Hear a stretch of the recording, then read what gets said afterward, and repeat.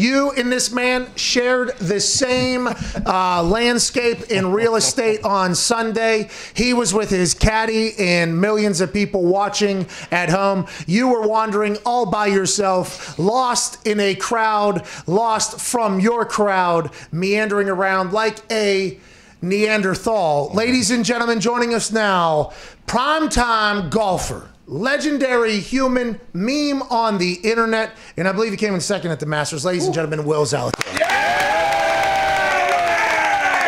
Will, how are you, buddy? Oh my God, I love it. Thanks, guys. I'm a massive fan. Hey, Will, we're a big fan of yours too. You don't have to lie to us to begin this conversation, but I do appreciate you saying that. Will, I want to let you know that learning about you this weekend was fantastic. How I learned about you exactly was via a Nick Maroto tweet, okay? So Nick Maroto tweeted out, obviously, picture of you and, you know, Happy's caddy, okay? And he said, cool, it went viral, but what had happened was immediately upon it going viral is the golf community was like, oh, real original joke. So I guess this has been something that's been around for a long time. Your golf career, I think you just got introduced to a lot of people this weekend, whether it was meme or by your incredible play. How did we get here, and why did I not know who the hell you were, Will? You're electric out there. Thanks, brother. Yeah, the Happy Gilmore caddy reference, I guess, has been going on since I was like 17. And I thought it was funny because I had long hair back then, and then I cut it really short for a few years. And then I was like, you know what the hell, that got COVID. I'm not going to get a haircut. I'll let it grow out. And then all of a sudden I went a tournament and finished well in the Open. And all of a sudden all of the references are coming back. And then, you know, having Adam Sandler tweet at me, it was like, what the hell just happened the last 2 years? It's legendary, dude. Hey, what's it like now? So I was out there. I got to follow you on Sunday for a long time, which I don't know if you could feel it, but the crowd was like growing as obviously you came out of the gates hot with 2 birdies, and I'm sitting there in the crowd. I think I was on 3, and everyone's talking about you coming up to the tee, and they're all running. Like, could you feel like all of that momentum gain that you kind of took with you from the start? Yeah, no, I mean, it was really cool just because it's like all these guys were, you know, making Happy Gilmore references, Owen Wilson references, you know, guys rooting me on in between shots. But it was like that all day. So it was just fun to feed off of it. I could tell I was the underdog, and a lot of people were rooting for me. And I wish I could have slowed the day down a little bit, but I also found out that I now have like 47 different variations of my last name too. So that was kind of fun to Did I say it right? Did I say it right? Oh, no, you got it right. No, it was just funny hearing, like, hey, there's that Zalatoris kid or whatever. I was like, man, I've been a rookie for 10 events now. It's like, at least maybe get that one right. Well, now I just learned that you're a rookie, by the way. I knew your name, though. Hey, fucking knew your name. Okay, so get off my ass, golf community or whatever. Did you wonder how you would potentially perform at that set? Like, going into golf, yeah, everybody knows it's a massive head game. Like, hey, this is in between the ears. A lot of people can hit. Millions and millions of people every single day try to hit golf balls. And then there's only people that make money off of this thing. Did you have that wonder of like, okay, Masters Sunday, crowd around me, in contention? Did you ever wonder to yourself, how will I perform in that situation? Or is it just another day on the golf course for you? Yeah, I mean, it was... I thought Saturday actually kind of set me up for Sunday because it's like I hadn't been in a final group on the PGA Tour yet, but I had contended in a couple of events. And Saturday was kind of the day where it was like, you know, it meant a little bit more to me than it probably did for a couple other people just because I wanted to see how I handled it. And I was standing on the first tee and I looked at my caddy and I was like, I'm not trying to put down the Masters here, but it's like I thought I'd be more nervous. Yeah, like I don't know if it was just like the preparation meets opportunity type thing, but I knew that I was like, man, we're going to be in for some fun this weekend. And then, you know, Sunday being 4 back going in the last round, it was like, you know, weapons free, boys. I mean, we're firing at everything. Let's go after this. And birding 1 and 2, that was to me kind of like the okay, yeah, we need to, we're in this thing. And I think I was like 5 or 6 back going into Amen Corner, and I needed to birdie 13 at least to give myself a chance. And then I didn't realize Hideki had knocked in the water on 15, which then I heard the groans, but I didn't think that was him just because I was walking up 17, which is right next to it. And I was like, you know what, let's do our best here. Just birdie finish. Anything can happen. You've been watching this tournament forever, and you see those guys with the leaderboards where they have like the 15-minute intervals of like 4:15, there's a 5-shot lead, 4:30, it's like 2 shots, and then 5 o'clock, there's like 4 guys tied for the lead, and you're like, what the hell just happened? And so it was like, let's just see what happens. Hey, yeah. Obviously, it only ended up being 1 shot. Yeah, Sunday's at the Master. Let's just go birdie here to end this thing. Yeah, who knows? Easy. Who knows what happens? Sorry about that, AJ. What do you got? Hey, what was it like Saturday night trying to go to bed, trying to sleep? Were you renting a house close by? Who did you have in town with you? And what was that also waiting around to be in one of the last groups? That has to be kind of a weird feeling, I would imagine. Yeah, so Saturday night, I was actually, because we had the rain delay, I was eating dinner at like 10:15. Oh. So, because I didn't get back till about 9:30. And so it was actually kind of a blessing at the same time because I didn't get to bed till like 12:31, but it made me kind of sleep in a little bit till like 10. And kind of the mistake that I made on Saturday was I was up at 7:30, and I'm like waiting around, and, I'm like, all right, I've already done, it's like, give me that newspaper, I'll do a crossword puzzle. I'm like, what am I doing? And so Saturday was kind of more of the nerve-wracking morning than Sunday, because Sunday, I honestly, I've wanted to be in that position my entire life, and I was like, we've made it this far. You handled yesterday pretty damn well, so, whatever, you can go out and shoot 78 today, and you're going to do whatever other 24-year-old's going to do. So, we go out and, like I said, it's kind of what my caddy and I joked about was weapons free, boys. Yeah, that's awesome. You're 24. I just learned that as well. Probably should have known that. See, there's a couple things I probably should have known going into this. The other thing I learned in your answer there was you eat dinner at 10:15. I thought dinner that late causes, you know what I mean? Like that's kind of what happens to me. I start eating later. I wake up the next morning. I'm 260. I'm 265. I'm 270. You might be one of the most fit humans I've ever seen in my entire life. Are you on a strict diet? How do you manage that? It is very impressive to see you kind of I don't want to say your body of work, but literally your body of work. You may be the most fit human I've ever seen in my entire life.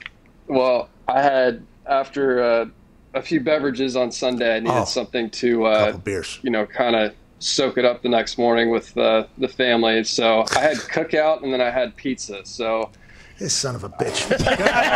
You're eating pizza too, huh? Have you always been like that? Because have you always golf, other sports? How'd you kind of get into it? Baseball, basketball, and golf.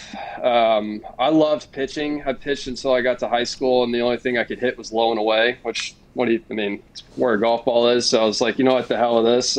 I loved pitching, but I think that's honestly where I got all the speed from. Even though I'm, pretty wiry and slim, I'm still top 20 in distance off the tee for the PGA Tour. So wow. Hell yeah. It's just like, trust me, I'm not like Bryson where he's like kind of babying it out there 330, and then all of a sudden you see him go Hulk smash and it's like 380. It's like my 330 is like every single pound of me is going after it. I need you to start bringing out like the 3-wood on the tee box. Have people start to boo it, put it back in there, pull out the driver. That's what DeChambeau's doing now. Whenever you say weapons free, boys, do you have different strategies for courses? Because I go in stages with golf. I'll play a lot. I feel like I'll get good at golf. I'll start making smarter plays. I'll lay up here. I'll do this. I'll start playing the course for what it is. And then there's times where I'm golfing like once every 3 months. I'm going out there. I'm hitting the ball as far as I can every fucking time. And let's go ahead and have a good time here. Whenever you talk about weapons free, is it like you're using a different strategy to the course? And what course have you found is good for the way you play? Yeah, I think like kind of it was more of like an attitude, because the thing about Augusta is it's like there's some hole, it kind of goes in waves. Like the second and third hole are pretty easy holes, you can make some birdies. Then 4 through 6 is pretty hard.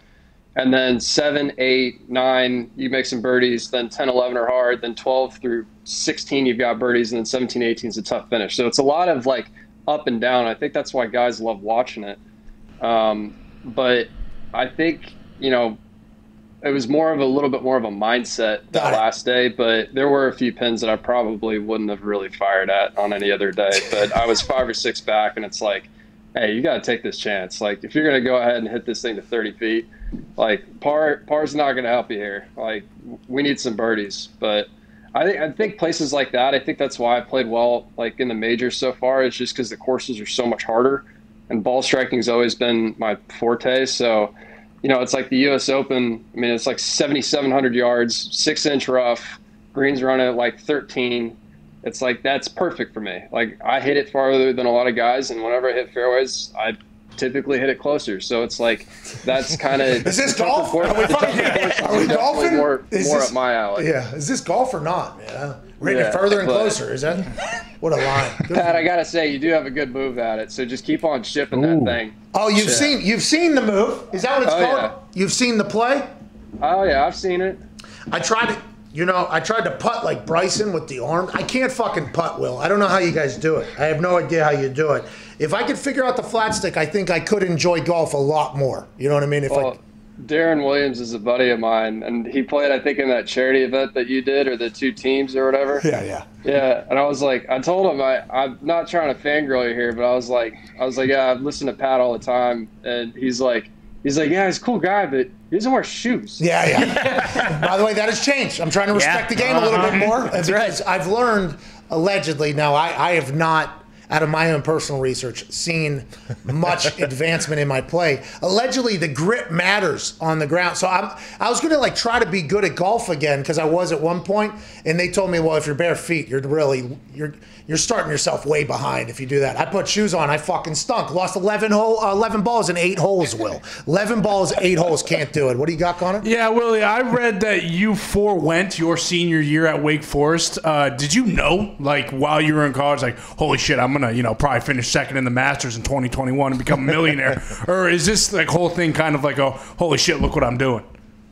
Yeah, it's more of the holy shit, look what I'm doing. Because my first year as a pro, I did a bunch of Monday qualifiers and missed all of them, and missed Q school. And then basically I Monday qualified my way in 2019 to the Korn Ferry Tour. And then last year, I just missed my card literally by a shot in 2019. I missed two out of the last 3 cuts, but then had a really good finish in Evansville.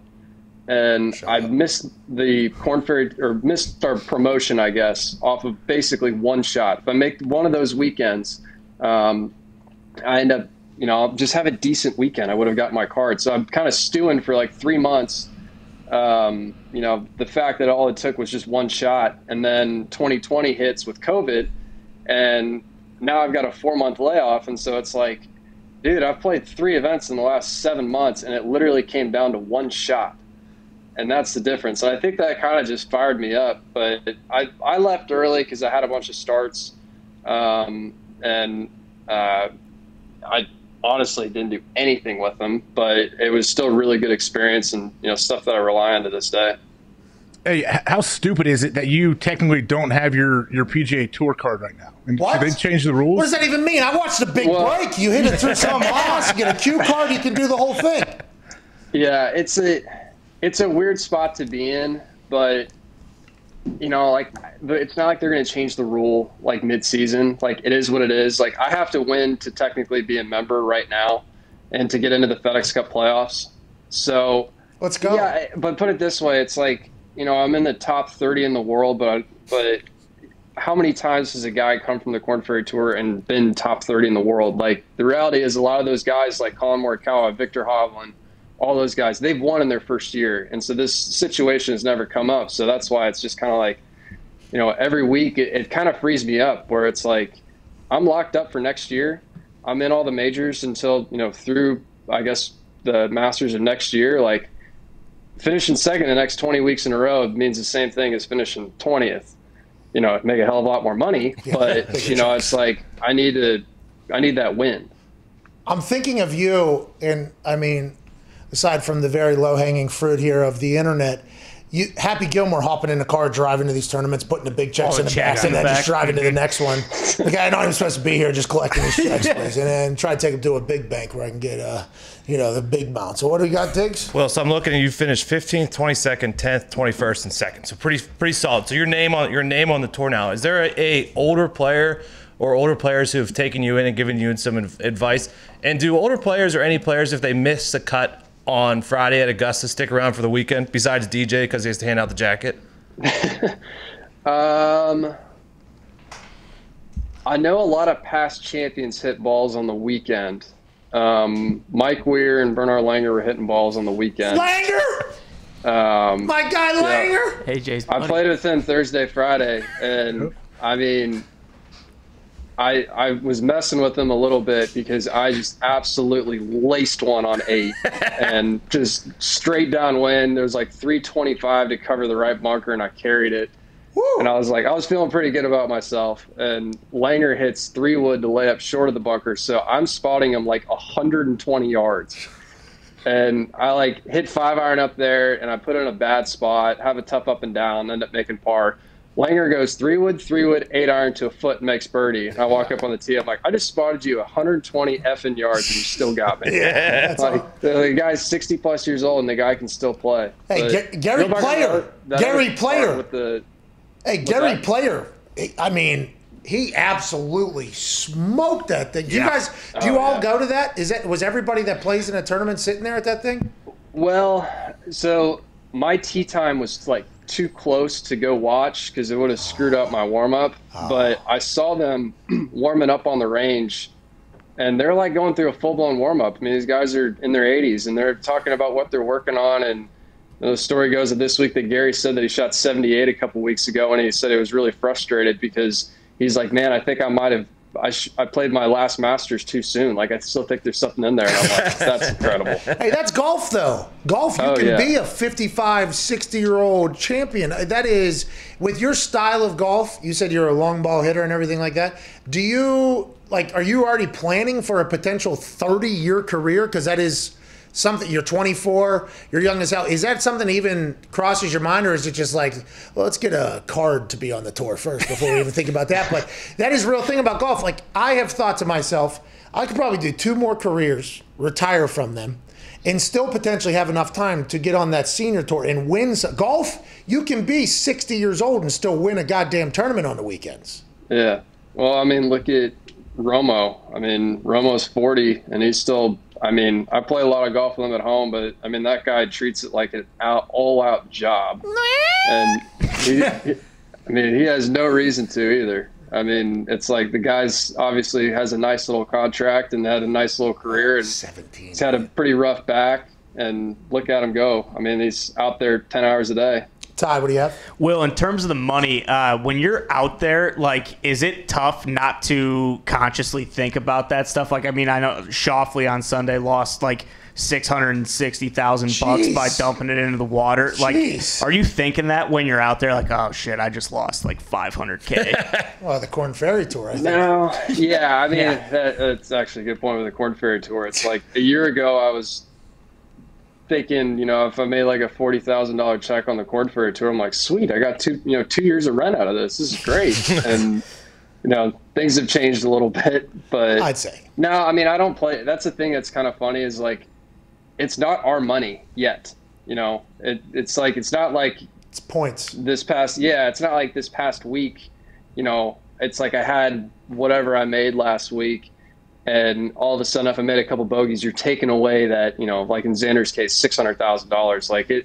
If you're out there playing for the money, it makes it a lot harder, especially playing the last few holes. But it's I love Kiz's line because it's so brutally honest, but it's so funny. Where Kiz was saying that, look, man, there's just some courses that I just can't contend on. And they asked, well, then why do you show up? He said, because they pay a lot of money for 20th.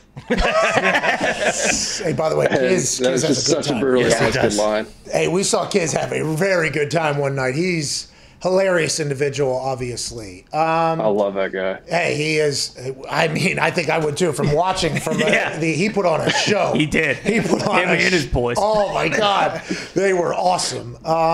Anybody been a douche to you? No, but I think it's been funny that I've gotten like 75 Venmo requests for like, hey, thanks for blowing the Masters or something like that. It's like $100 request. I'm like, all right. I was talking about PGA guys, but the internet's going to do that. The internet's going to do that. Yeah. Yeah, it's like you're always going to get the trolls, but the Venmo request for like $100, like, wait, one shot, really, stuff like that. I'm like, man, this is actually really funny. Yeah, it is. But how about PGA guy? Any older golfers that you've met that you were like, oh, not as nice as I potentially thought? Or is there anybody that you met that was like incredibly cool that you couldn't have expected?